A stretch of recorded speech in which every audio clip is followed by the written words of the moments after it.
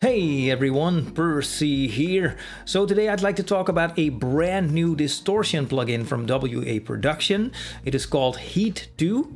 I say new plugin, which it is, but it is also an updated version of an already existing plugin. Anyway, I will leave a link in the description should you be interested. But for now, let's just jump right in and see what this is all about.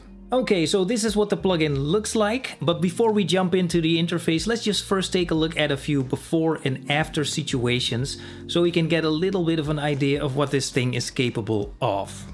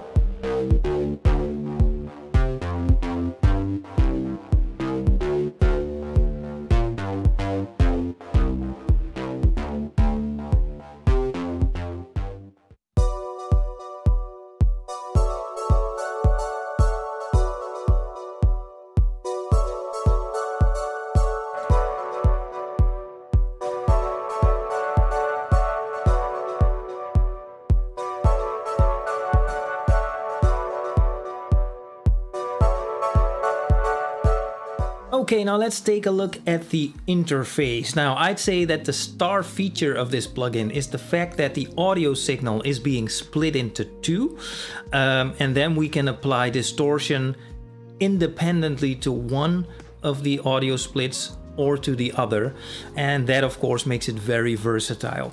Now, first evidence of there being a split we can see up here. So this is the monitoring section. You can see two different curves going on. And also here in the middle section, you can see two different sections. So the left side and the right side color coded, and they're basically identical. It's just that the left side applies to one of the audio splits. The other side obviously applies to the other. Now let's take a look at what is going on here. So first of all, we can deactivate or activate the distortion. Then here we can choose the distortion type. We actually have 10 different distortion types we can choose from. So from A to J, so we can cycle through here to choose the one we prefer. Then here we have the drive, so we can set it to 0% or 100% or obviously anything in between. Then here we have the filter section. So we have a high pass filter here and also a low pass filter. And then finally down here we have a kind of makeup gain. And as I mentioned, the right side is exactly identical. And then here we can blend the two together. Now, as you can imagine, because it is a kind of dual signal interface, you know, the possibilities are really endless. Now, and then down here we have some global settings. We have the input settings, input gain. Then we have the mix, so we can mix between the original signal or the distortion. And then finally here we have the output, which is pretty self-explanatory, I'd say. And that is basically the entire interface. All right, so in conclusion, so what do I think of Heat 2?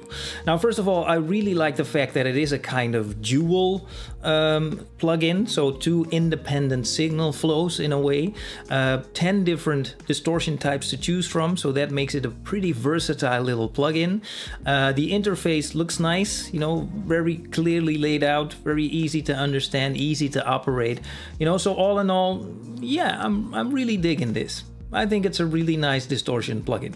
So there you have it, that is Heat 2. Again, link is in the description, so go check it out for yourself if you like, and let me know what you think about it, okay? Thanks for watching, and I will talk to you next time.